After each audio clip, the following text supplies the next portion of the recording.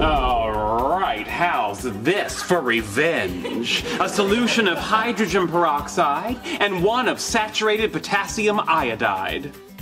What's this? Mountain Dew.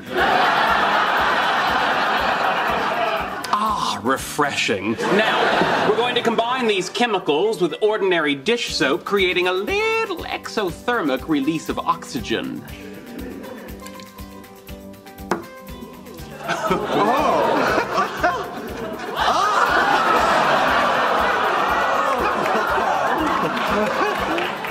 For me, vengeance. Yes, exactly. This is brilliant, Sheldon. How are we going to deploy it in Kripke's office? Already taken care of. Observe.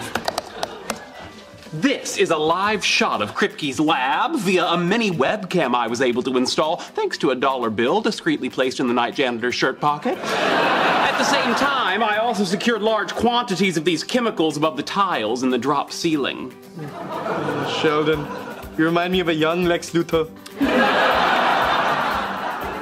You flatter me, sir.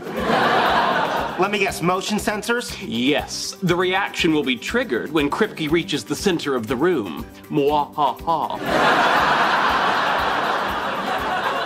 I gotta say, I am really impressed. This is truly the Sheldon Cooper way to get even.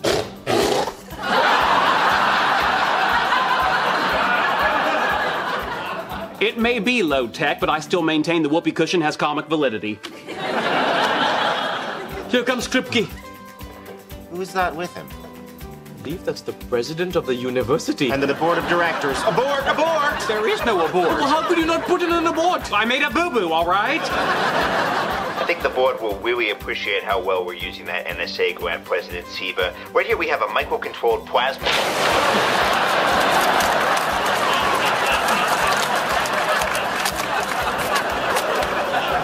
Wow.